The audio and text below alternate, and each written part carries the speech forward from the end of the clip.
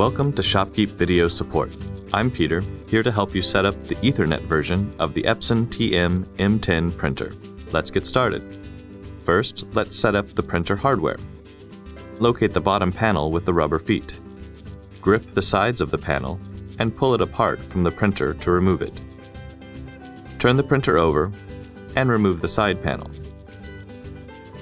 With the bottom of the printer exposed, plug the power adapter cable into the round port. If you have a cash drawer, take the small end of the cable included with the drawer and plug it into the gray cash drawer port. Then connect the larger end of that cable to the bottom of your drawer.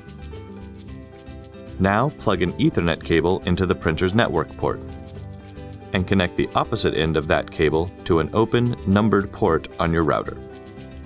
Snap the printer's bottom panel back into place. Turn the printer over and do the same with the side panel. Now connect the power adapter to the adapter plug and plug the other end of the adapter into a power outlet.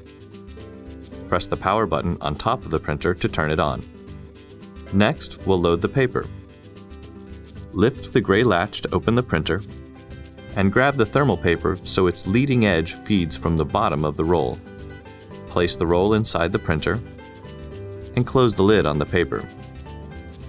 Setup is complete when the printer displays only a solid blue status light. With the printer powered on, let's connect it to ShopKeep. On your iPad, open the Settings app and tap Wi-Fi. Check that the iPad is connected to the same network that the printer is physically plugged into. Then, open the ShopKeep app. On the control panel, select Hardware Setup and tap Printer Setup. Under Receipt Printers, toggle the switch next to the TM-M10 to use it as the receipt printer for this register. Visit our support site if you want to learn how to set up your printer for ticket printing. Tap Test Print, and you'll get a short diagnostic sheet confirming the printer is connected. That's all there is to it. If you have any questions, just visit us online at shopkeep.com/support.